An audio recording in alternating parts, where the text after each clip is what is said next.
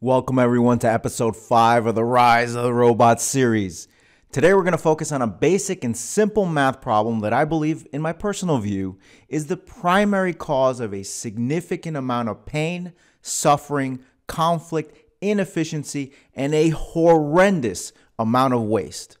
So let's talk about the math problem.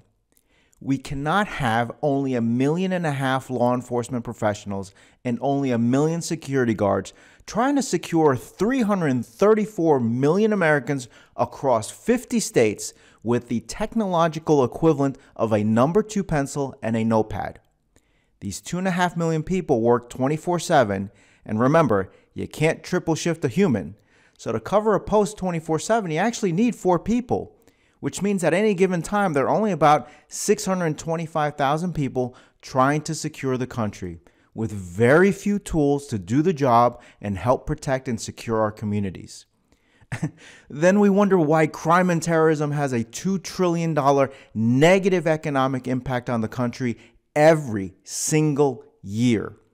A hidden tax on all of us, not enough humans, and no real tools to do the job properly.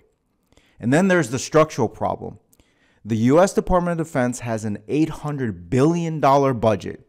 There's one person in charge, the Secretary of Defense. There's an innovation process, risk capital, and a military complex to build the 2+ million soldiers every possible level of technology and capability needed in a theater of war.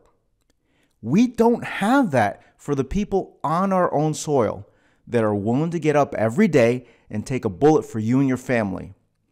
The U.S. Department of Justice and the U.S. Department of Homeland Security effectively have no federal jurisdiction over the approximately 20,000 law enforcement agencies and 8,000 security firms.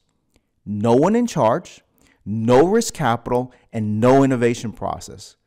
I mean, geez, the country's 200 years old, we're on our 46th president, and no one has been able to fix it.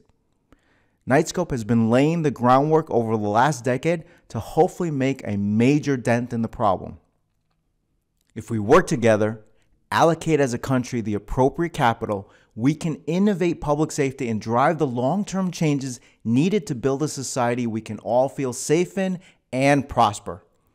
Imagine if we're successful. What if we became literally the safest place on the planet? The impact would have a positive effect on almost everything and everyone.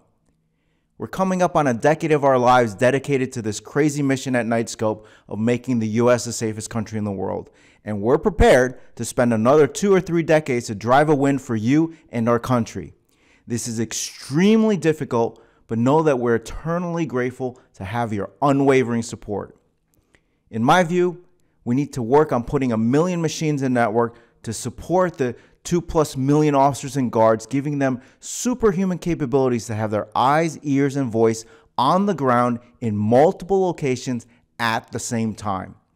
A combination of autonomy, robotics, AI, and electric vehicle technology can do it, and we've proven it. Please be sure to check out Knightscope.com/crime, and you can see the results for yourself. What I hope is when we're done, the criminals won't know what hit them.